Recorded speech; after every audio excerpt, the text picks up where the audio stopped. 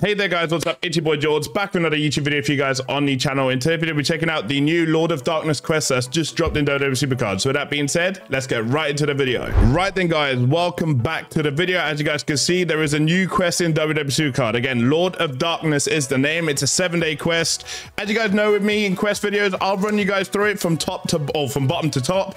And then obviously so you guys know what you need to do. So with that being said, let's get into it. Reset the draft board 25 times. That's so easy to do. Just send picks off the draft board, whether that's with super coins or you guys just playing the games, get 25 resets, and then you guys get an Undertaker Crucible one, pretty decent.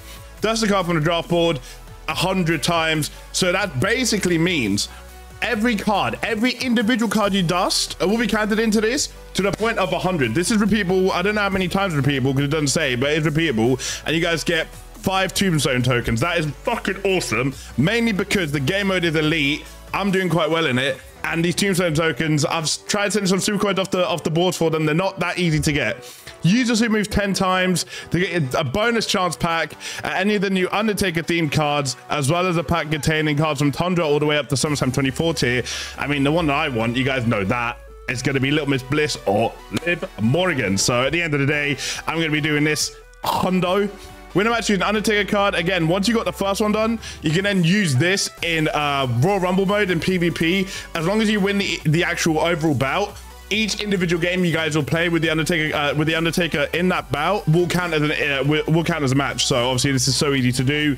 And then obviously you guys get a Undertaker, whatever the hell that is, and 10 tombstone tokens, which is crazy. Obviously, if you guys have got Undertaker in your collection already, you guys can use that. You don't have to use the one from the quest, but obviously, if you guys are doing it like in order, then that's one thing you guys can do.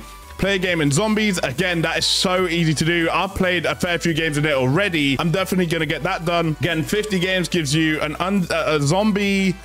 I want to say, is that a profile picture, like a champ thing? I don't know. A bonus chance of any of the Undertaker themed cards, and then 2 cards from Tundra all the way up to Inferno tier, which is really, really cool. And then when you guys complete the whole quest, you guys get a Zelina Vega. See, I'm not happy about this. You guys know me. I'm not the biggest fan of Zelina Vega, nor do I really want her in my collection. But I mean, at the end of the day, if it's the be-all and end-all price of the quest, I'll take it.